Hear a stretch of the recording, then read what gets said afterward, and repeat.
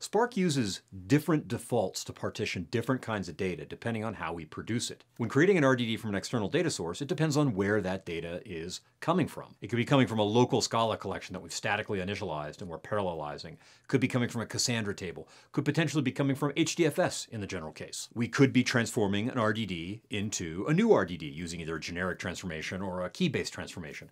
All of these things have different rules. Let's walk through them and look at the defaults in each case. It's important to know the defaults, by the way, so we know whether they're serving our purposes and whether we need to override them to make things run a little faster or even much faster. When parallelizing a statically initialized Scala collection, we're going to get a number of partitions equal to default parallelism, and we're going to get a partitioner of none. If you look at the example here, you see we've made a list containing some number of items. It's really kind of elided there on the slide.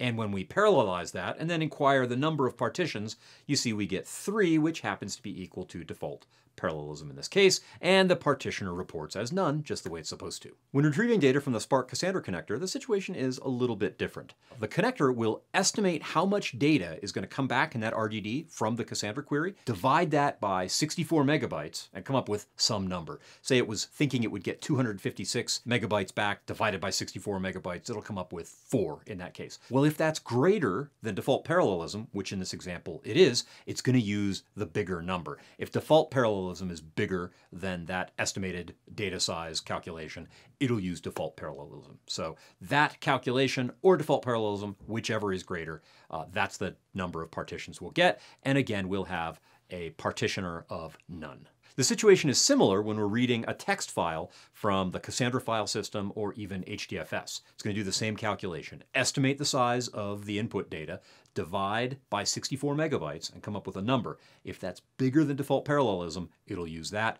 Otherwise, it'll go with default parallelism. And as you can see in this example here, that is happening. Also, again, the partitioner returns as none. Now, when using a generic transformation to create a new RDD out of a source RDD, the number of partitions can change, and potentially the partitioner can change. Let's walk through these rules so you have some idea how these work. You probably want to keep this as a reference, refer back to it when you're optimizing your own Spark applications. So by default, transformations like filter, map, flat map, and distinct, those generic transformations, will produce the same number of partitions as in the parent RDD. They'll also produce a partitioner of none, except in the case of filter, which preserves its parent RDD's partitioner if it had one. When creating a union of one RDD with another, the result RDD will have a number of partitions equal to the number of partitions in both of the input RDDs added together. When creating an intersection of one RDD with another, the resulting RDD will have a number of partitions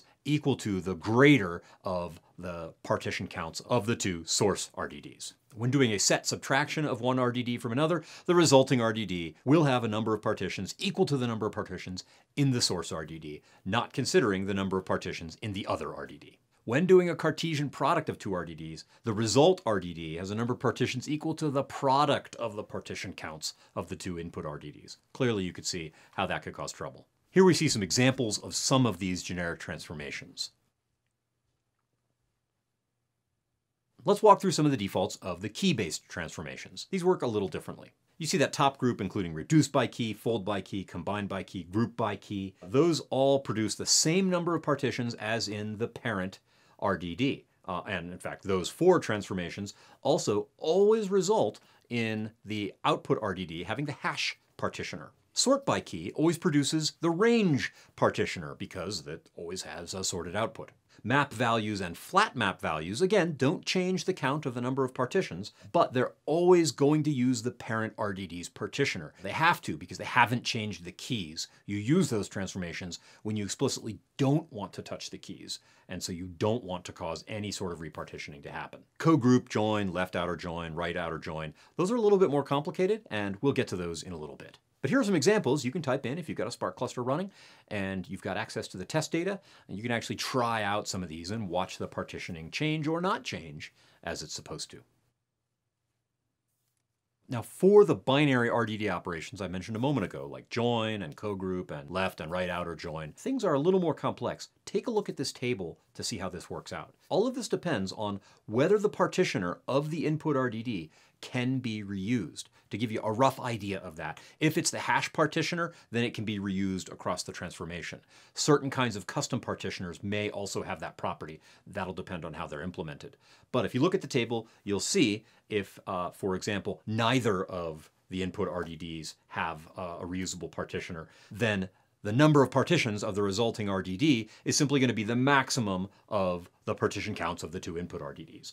That's also the case at the bottom of the table if both RDDs have a partitioner that can be reused. However, if just one of them has a partitioner that can be reused, then that RDD's partition size is going to dominate in the output. For example, the second row says if RDD has a reusable partitioner and other RDD doesn't, then it's RDD whose partition count determines the partition count of the resulting RDD. And here's an example of a join so you can see this happening. Note we've done two Cassandra table queries and we've converted both of those into pair RDDs with that key by transformation. Then we're able to join those two on user ID, which is the last line of executable code in the example. The second RDD, called interactions, has a reusable partitioner. You'll see it has the hash partitioner and 4 partitions because it gets that final group by key action called on it.